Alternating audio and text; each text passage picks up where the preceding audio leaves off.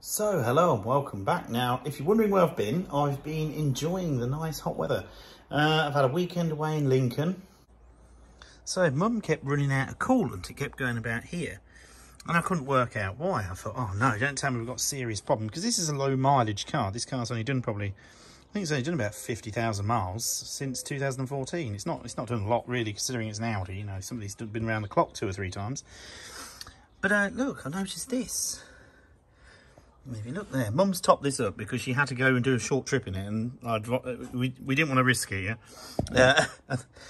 So as you can see, there's a crack there, and it's running down. So when it gets really hot, it squirts out.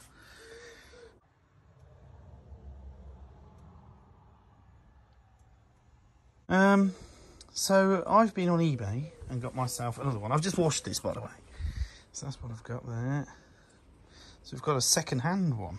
Same part number, everything, yeah, but I've just washed it because it was a bit grubby, so I thought, well, we've got to wash it before we start. So to change this, we're going to have to disconnect this pipe, the big pipe at the bottom, and there's an electrical one back there, these 2 bolts, and this rubber grommet that goes into the chassis rail. See it?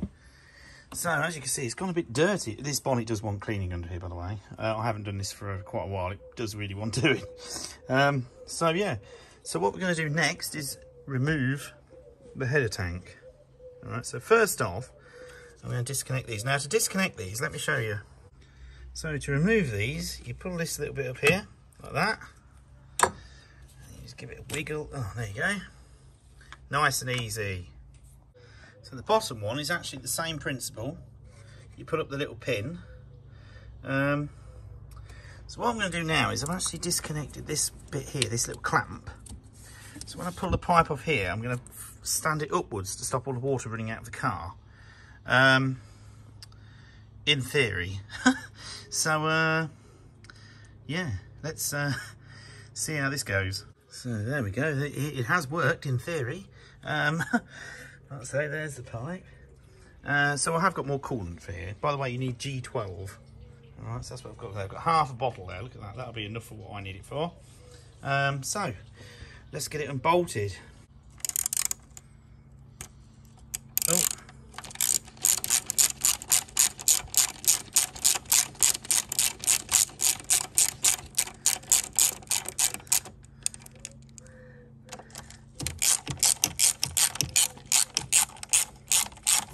So there we go, literally just pull it upwards and that'll just pop out. So to remove this, you press that down, give it a bit of a wiggle. I've got Mum here holding the top half of this, 'cause I'm doing this one-handed. Mum, this is not going well. This is a mother-son activity. Oh, there we go. That was easy, wasn't it? Put that there. So there we go, we've got the header tank off. Oh dear. It's not very clean, is it? Let's have a look at this crack. Oh, look at that. How on earth has that happened in the first place? 'Cause, I mean, it's had the proper amount of coolant in it and everything. No idea. Bit of a weird one. Look at that. Proper little crack. I have no idea how that's coming in, because this car has had a coolant change done by Audi. So, and I mean, it was actually full, how it should be. So I don't know how this has even happened, unless it's, I don't know. I've never seen one just crack like that for no reason. I mean, if you don't have enough coolant in it, yes, or what have you, but that's just a bit weird. It's not even on a seam of the plastic. Don't know. But anyway, we've got a new one anyway, so we're all right. So I've just cleaned these electrical terminals as well. I might just give it another clean actually in a moment. Just to be sure. Where have I put it? Oh, here it is. Because it's been leaking down here. I reckon this has been leaking a long time, you know. But it's got worse, obviously. Look, everything's gone green in there. It's ran down and it must have like sweated or something, and it's made it all go green. Right, I have a question for everyone on the internet right now, because I have no idea. Right, in this header tank, there's like a little bag in there. On the new one's the same. Well, the second-hand new one, whatever you want. There's like a little bag in there, look. What is that? If anyone knows, I'm quite interested. Leave a comment, but I've no idea. There's a bag in there and you can't get it in or out. So, who knows? So I've cleaned that with some electrical cleaner and dried it all out. So that's much better. So now we're going to put it back together again. So this is the fun bit. So here we go. Right, I'm not going to be able to video all of this, I don't think. Basically, that's going to go in there like that. So now with this electrical plug, you can't actually get this wrong, as you can see. If you get this wrong, I don't really think you should touch cars. I don't think you should touch many things, to be fair.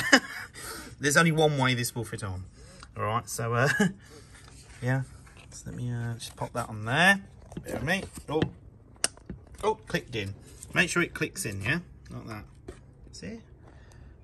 Now, before you push it down and push this rubber grommet into the car, it might be easier to put that pipe on first. Now, I'm not going to be able to show you this, unfortunately, because it's going to make a mess if I don't watch it. So basically, I'm just going to pop that pipe on the bottom, then push it down, okay? So there we go, that's all popped back on. Put this pipe back in. Sorry for this crude videoing here. Basically, what's going on here? Basically, what's happened is I've been up since 4 o'clock this morning, and I went into work and I got one of those nice lorry driving jobs where you don't actually have to do, I'll be honest with you, you don't do too much. You just drive somewhere, swap a trailer and come back. Lovely job. So I've got back early and then this had turned up, so I thought we'd fix it now.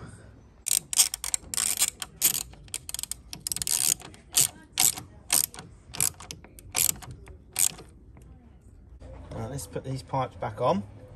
These are a bit awkward. You have to make sure you press them right back and then clip it, because the man in Audi, Mum, when you had this car repaired, didn't do that, and then the pipe come off and all the water come out. Right, so now we're ready to put some coolant in. Look at that. So we've got this one, the G12. Yeah. Let's try not to spill it everywhere and make a complete mess of it all. It's been getting topped up with water recently, so we'll put a little bit more in it, it'll be alright. Well, have more than not enough, wouldn't you?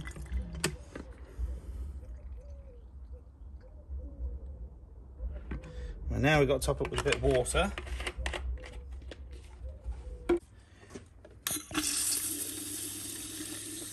Oh, look at that. We knew it'd make a mess, didn't we? Guaranteed, wasn't it? Oh no. So, there we go. There we go. It's just over the max, but we lost a little bit, so as it circles around the car and gets the air out, it'll level out right. So, this is the crack. Just there. And there was a little crack appearing there as well. And further down, in certain lights, I don't know if you can see better in that light, I don't know. There's another crack appearing there. Can you see it? Just there, there. And this is actually cracked, so yeah. Not very good, but there you go. So Mum's just took it for a test drive, just to get the air out. We didn't lose a lot of water really, it was just what was out of the header tank. So, not too bad. So Mum's just got back, just heard her, so we're gonna have a look. So there we go. Now, that was a pretty easy job, to be honest with you. You know, sometimes when you go to do a job on a German car, you think, oh no. Let's be honest, but no, it's good. Perfect maximum. So I've said to Mum, just check it before you go out in it, just check in case it alters when it's cooled down. Because obviously we've had the pipe off, though we didn't really lose anything, but you know, just in case it drops a little bit, and if not, before you next go in it, just top it up. But yeah, that's that job done. Very happy with that. So thank you for watching. Hello to all the new subscribers, and I'll see you all very soon with another video.